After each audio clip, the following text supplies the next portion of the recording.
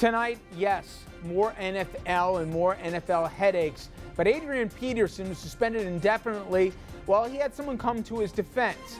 Peterson's own mother asking the world to stop judging her son and his parenting methods. This after this Viking superstar was suspended for beating his 4-year-old son with a stick. And other NFL player is pulled off the field. Yet again, another story relating to domestic violence and the National Football League. The Arizona Cardinals' Jonathan Dwyer now banned from all team activities. We're not just talking about domestic violence as it pertains to the NFL. Tonight we hear from 2 survivors who share their moving stories as they talk openly about their abuse and what it took to escape it. Plus, we will also talk politics. We'll head to New York, where the governor preparing to take on his next opponent, Rob Astorino. Both sides launching a series of attack ads. We're going to be joined by a guest here who says that the damage may already be done to some national prospects for Governor Cuomo. Good evening, everyone, and welcome to RFL. I'm Richard French, and again here we talk about the NFL and domestic violence. Adrian Peterson, he remains benched here by the Vikings after he was hit with felony charges for beating his young son. Peterson, he is banned from playing. However, he is still receiving a paycheck in the meantime. Now, while sponsors like Nike have been dropping Peterson like a bad habit, his biggest fan is still coming to his defense. His mother, Bonita Jackson, said, and I'm quoting here directly now, "When you with those you love, it's not about abuse, but love. You want to make them understand what they did wrong." She went on to say, "I don't care what anybody says. Most of us discipline our kids a little bit more than we meant sometimes."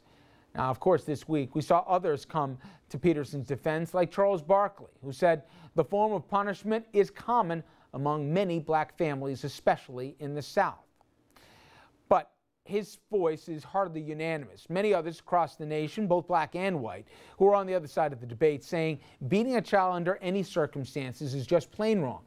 This interesting piece came from Georgetown sociology professor Michael Eric Dyson, who wrote a piece in Washington Post speaking out about, quote, whippings of African-American children, which he says is a form of punishment deeply rooted in this country's past, dating back to slavery. He wrote, "Adrian Peterson's brutal behavior towards his 4-year-old son is in truth the violent amplification of this belief of many blacks that beatings made them better people, a sad and oblique justification for the continuation of the practice in younger generations."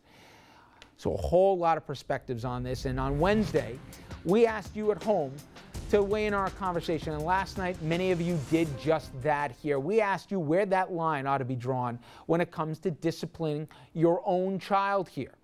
And Beverly said spanking is okay if done right. Open hand on a clothed bottom, definitely no need for objects to be used. I use spanking as a last resort. Faye said, "There's a huge difference between beating and spanking. My grandson responds best to a smack on the backside than to taking everything he loves away from him." But we got different perspectives. Denise said, "Adrian Peterson crossed the line. There is no excuse for what was done to the child. I am African American. I was disciplined by belts and swizzle sticks. I did the same to my kids because that was all I knew, and that's all I grew up seeing. That was the norm.